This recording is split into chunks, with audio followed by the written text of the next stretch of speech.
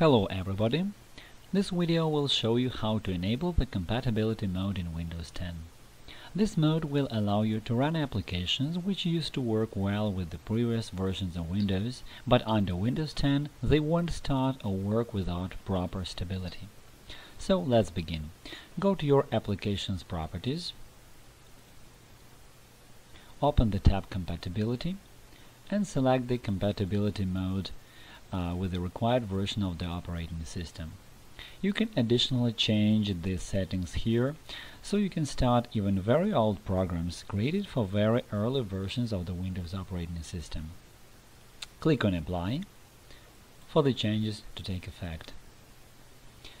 Now, here is the second method. It will be useful if there is no Compatibility tab. We will not go on to discuss why it can happen, but we'll just see how compatibility mode can be adjusted in such situation. Now enter in the search field Run programs made for previous versions of Windows and start it. Click Next.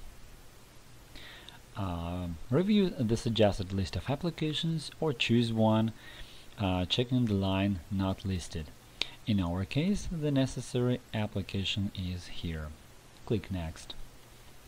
If you want to set the compatibility mode manually, select Troubleshoot Program. Check the box The program worked in earlier versions of Windows but won't install or run now. Now select the version of Windows that you want your application to be compatible with. Click Test the program. The application has started in compatibility mode. Close the application. Click Next.